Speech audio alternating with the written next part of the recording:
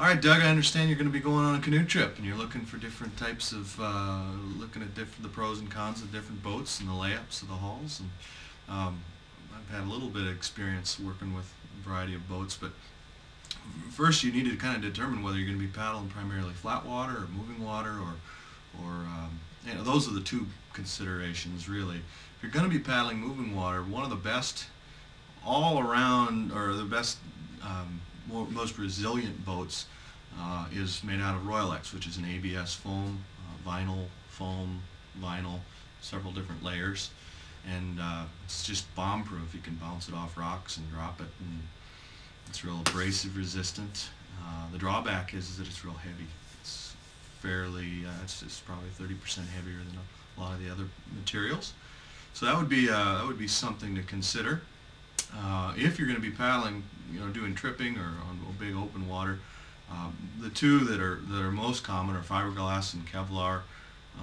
In a lot of the outfitting situations that you see nowadays, if you're going to buy a boat, the drawback is that Kevlar costs about 3 times as much as fiberglass. It's what they make bulletproof helmets out of. It's really bomber as far as its tensile strength. It's real light. But a drawback is that it is also a little more difficult to repair if you do get it punctured, if a big wind blows it off your shoulders and it hits a rock and you've got to patch it. Fiberglass, very similar characteristics as far as the layout of the hull. You can form it in real nice angles and layups that are sharp, making it more or less resistant in water. And it's a touch heavier than Kevlar, and that, I guess, is probably the only drawback. It's a lot less expensive. Then you can go into more traditional sorts of canoes. Wood canvas, which is what a lot of the boats were made of around the turn of the century, and it's a skin. Essentially, the canvas is a skin stretched around internal sorts of braces that run the whole length of the boat. Beautiful aesthetics, and it paddles nice. They weigh about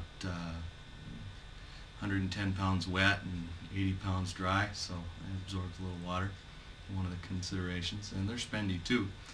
But the all-around boat of all-purpose and the most probably utilitarian is the aluminum boat, and the Grumman 17 standard is probably, there's probably been more of those made than any other canoe out there, and don't have to store it indoors. You can store it on the top of the garage or wherever the heck you want. You can beat it up, and they're actually real useful in a lot of different types of water, whether it be open water or moving water.